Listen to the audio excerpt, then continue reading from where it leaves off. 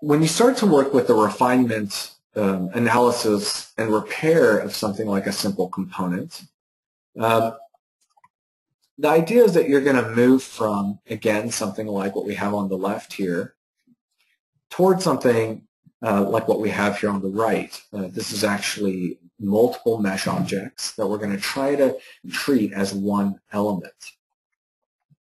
Okay, so the case of the component that we're developing here, right? This is really, really simple stuff, but let's just continue with it. I'm going to just take this and move it down a little bit. Now, the component, you can see, has a hole at the top and a hole at the bottom. And it has this 3x3 mesh plane that we constructed and modulated the edges. Okay, and we've done that at the top and bottom, and we just mirrored essentially this guy down. Again, the neat thing about meshes is that they can be so fast to model with. We know that we have a hole right here. So let's go to mesh, and again look at mesh primitives. This time what we're going to do is build a box. So I'm going to build a box, and whenever I construct it, I'm going to snap. Now, if you notice, if you're using Rhino 5, when you're snapping, this isn't a point snap anymore. This is actually something referred to as a vertex snap. That will need to be turned on in your object snaps, or O snaps down here on your vertex. Now, when I run the command and I click, you can see that I can just drag right out, snapping to my mesh and up.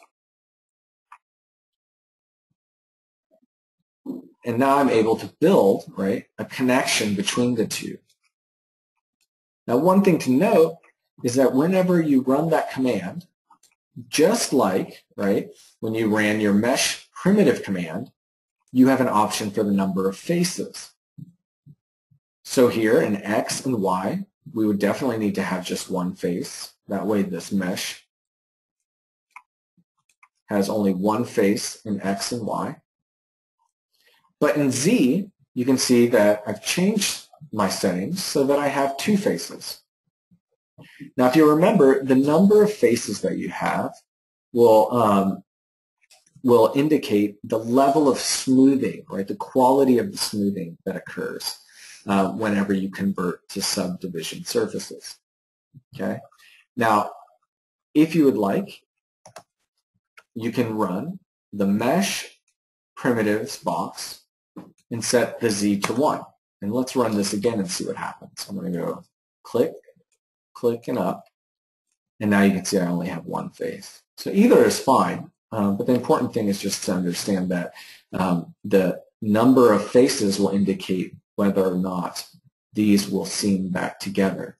Now, what I'd like to achieve is connectivity between this mesh, using this box. Now, if you remember our Control-Shift selection, we can just delete a face by clicking on Delete. You can use your keyboard to do that. And delete.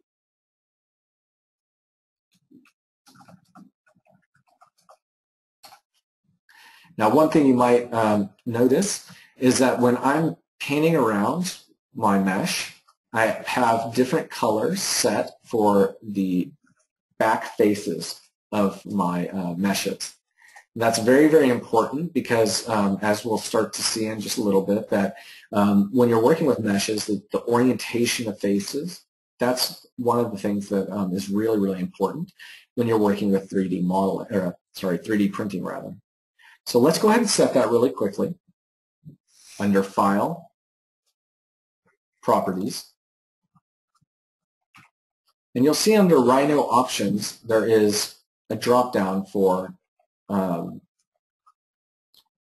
appearance. Actually, I think it's in View now instead. Yeah, it's in View, Display Modes. Now, I'm in Shaded View, so I'm going to open Shaded.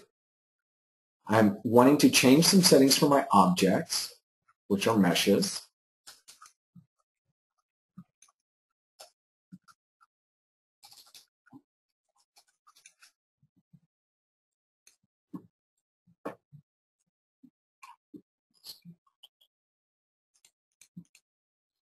Actually, it's just right here under display mode shaded.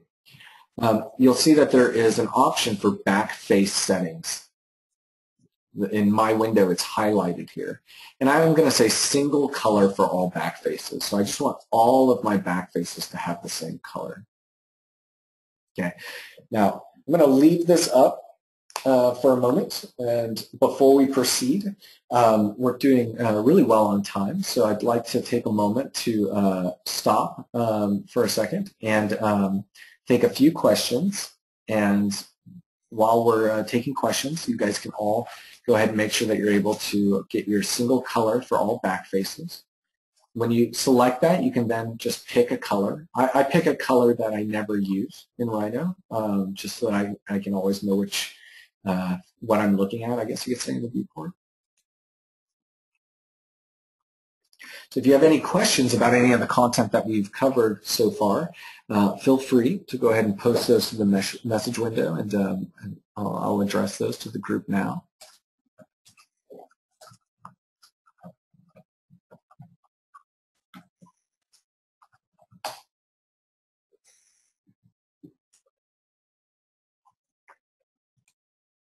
I hit OK. Now, if you're using Rhino 4, there is in the Mesh drop menu, Mesh Edit Tools, there is an option to delete mesh faces.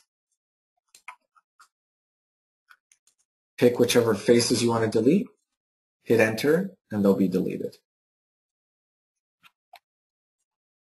Now, once you have set your back face settings, you should be able to now pan around your object and see which ones are out versus in. So everywhere I have the pink color here, that means that those faces are in. So that's in.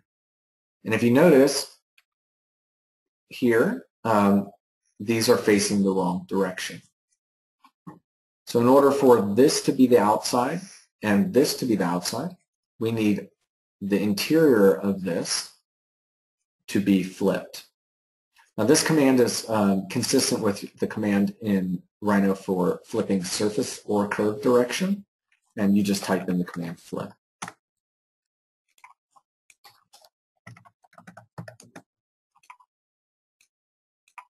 And now you can see we have our mesh here, a bridge joining the top mesh and the bottom.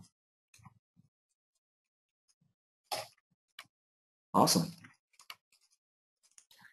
Once you have your component working, go ahead and just make a copy of that component off to the side. Well, it looks like everybody seems to be doing all right with the content, so we'll go ahead and proceed. Before doing so, I'm going to go ahead and say File, Save, and I'm going to make sure that I save this as a working file.